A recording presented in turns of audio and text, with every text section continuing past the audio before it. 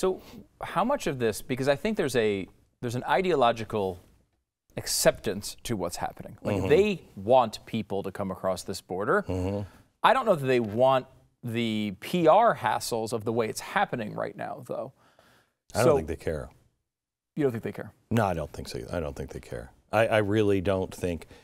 I mean, I think he could be down in, approval rating of 10, and they wouldn't care. He's just going to keep pushing through.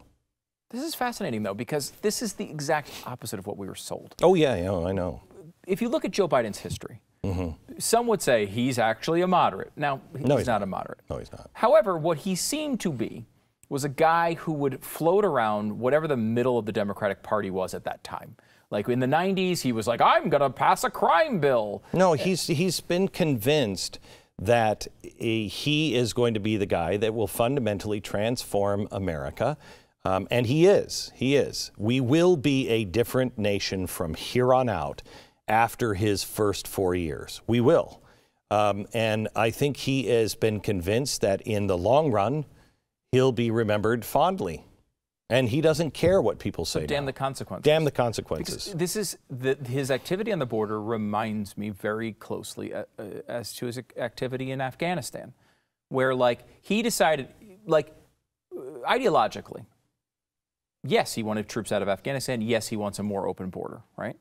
But usually what happens when you want those things and then something goes wrong on the ground, you adjust, you move, you don't just press on. You're not Mao. You know what I mean? You don't just press through, tens of millions of people dying, right? Unless you're trying to collapse the system so it can be reset into something else. Think of what Barack Obama said yesterday on ABC. He didn't just say it was an open border policy that needs to be stopped. He said it's an open border policy that has to be stopped, and we've been having problems for a long time, and the whole system needs to be changed. Right. So is that really what they're doing here? I think so. Do they? I mean, Stu, look at what we talked about on banking today on the radio show. What is that? That is positively going to put your local bank out of business. We're talking about a new thing that the president said he wants tabs kept on people that put $600 or move $600 out of their account, their banking account. Every transaction will be monitored by the federal government now. Absolutely against the Fourth Amendment. But that will put the small bank out of business, which will only make the big banks bigger and too big to fail. Instead of shoring up diversity and making sure that the banking system has a lot of different stops to it, they're putting all of their eggs into the Fed. And they know that. They know that. They know exactly what they're doing. And they're taking away anybody that can stop them on the new reset. So explain to me why Joe Biden is the guy that should be doing this in their mind. Because if you think about Biden for a second, you have a guy who, yes, he is a liberal. Yes, he's believed these things. But he was supposed to be the pragmatic option, right? The guy who's going to bring normalcy back. And over again, he seems to be a supremely ideological guy. Here's a guy who got into the White House, I think, by ignoring crazy left-wing Twitter and pushing back against it. All an act. All an act. All an act. I mean, everything he said was an act. He's not doing any of that. He's not bringing us back. He's not bringing us back together. He's not a uniter. All of the things that he said he would do, he's not doing.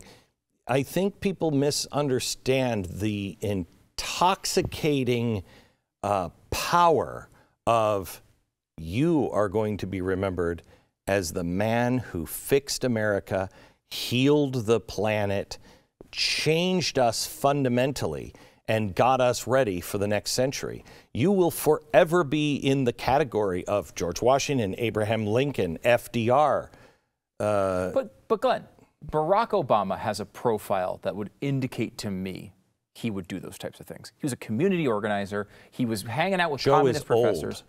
Is that it? I really believe I think that might be part of it.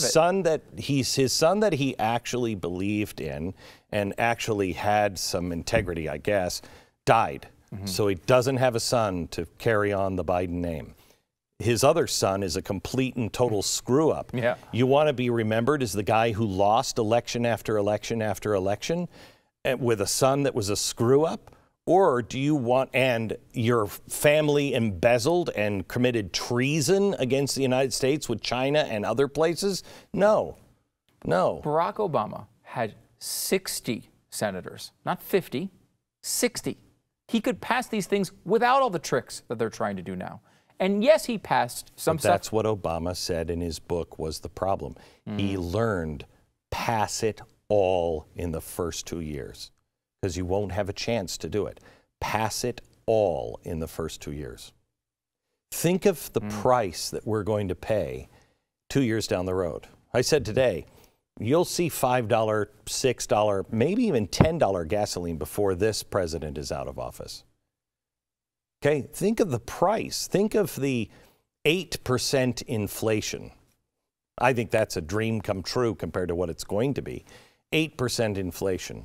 Consider what happens when we have terrorist strikes because of the border and Afghanistan. Do you realize the price we're going to pay?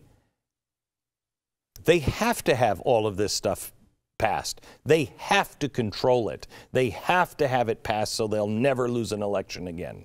They have to have it. That's why all of the voting stuff is in this reconciliation bill. It does seem like a lot of that, and you went over some of that earlier. Haven't we taught them some of these lessons, though? If you think of the lessons that even conservatives have taught, yeah, we fought you on Obamacare, but now it's through. And we're done. We're done fighting on that because you won and now it exists forever. We tend to do these types of things. Our voters, right-wing voters, do this too. They start loving these programs.